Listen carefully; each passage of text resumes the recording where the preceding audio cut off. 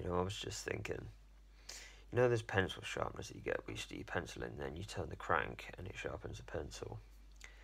Well, what I was thinking was if you took that apart and replaced the helical sharpener, which is the part that rotates around the pencil to sharpen it when you turn it, replace that with something like a sponge or you know, like something similar to what you get in like a car wash.